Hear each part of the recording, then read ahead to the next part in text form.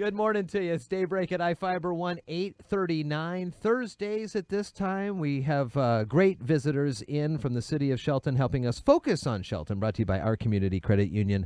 Teri Schnitzer and Mike McCarty are on today, and good morning to you both. Good morning, Jeff. Good to see y'all here. And Teri, if you're here, that means budget conversations in the 2019 budget. Is everything looking good as we move forward? Yes, we balanced the budget and council adopted it this last Tuesday night. Okay. And so we balanced, have a total budget of $41.7 million, and 15.5 of that is the general fund. This was kind of the first time the 7 of the commissioners, you know, there were 3 previous that had worked on last year's budgets, but we brought in a whole bunch more this year. And I think, Mike, last time we talked, that had a little bit of impact on getting things moving through the year. Exactly. As a late start for them.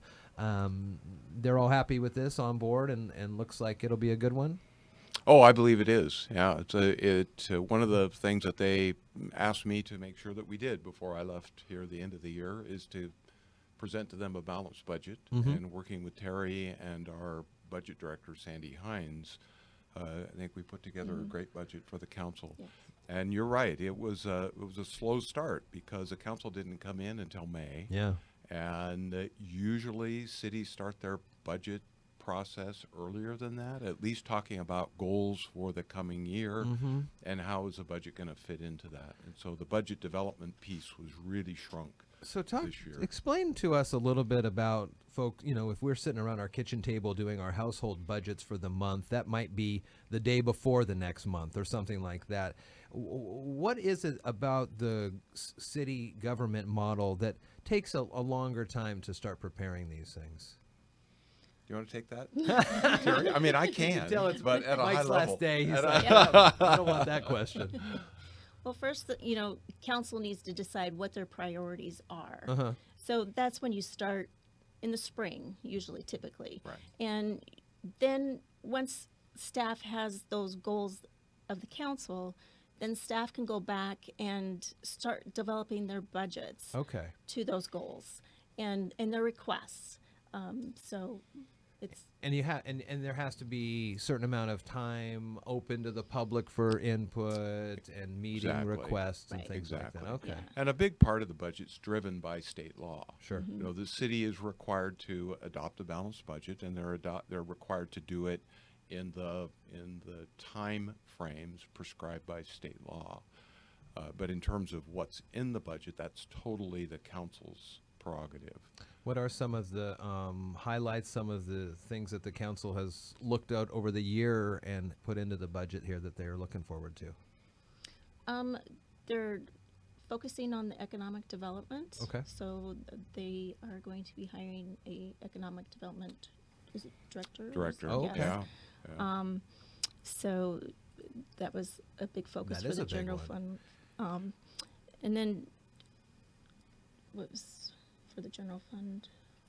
You know, that's status quo, basically, for the general fund, other than economic development. And I think that was a huge step for the city, and it really came on the heels of the economic development strategic plan that they adopted earlier this fall, and then the implementation schedule, which suggested that the council seriously consider an economic development director. So working with the EDC and the chamber and the community as a whole, I think that really is a great step forward for the city of Shelton. And that position will likely work very closely with the new city manager. I think he's got some experience in that as well. Very much so. Okay, Very much so. nice, very good.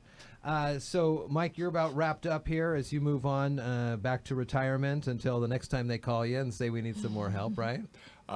We'll see. We'll see, see how many rings that phone call looks into. Teri, what are some other goals and ideals that the city is looking ahead to 2019? What are some of the numbers coming in from the state that, you know, maybe say that things are back on the upswing and more trends? We were talking with Jennifer Beria earlier this week at some of the numbers looking into 2019 and some of the taxable sales numbers and things like that. Good position for the city next year? Right. The revenues have been on the upswing. We anticipate those to level out. So we're taking a conservative approach to that. We don't want to overestimate our revenues and then get into a problem later. So, so the sales are up, and so that is definitely a help to the budget. The former commission put forth some rules and adoptions on, when it was still the 3-person, on lowering some of the impact fees for businesses to come in and things like that. Is that continuing on into the next year, or was that a standalone? It was basically a standalone. In fact, that will be an area of discussion moving forward into January, looking at the whole fee schedule. And we've had a couple of study sessions on that. The council considered it as a part of their business, not action, but business agenda at the meeting on Tuesday, and moved it forward into January. So that's an ongoing discussion that the council will have. Okay. Very good. Well, good. I mean, and we talked last week about changes in the times and schedules. We'll have that information again on the website.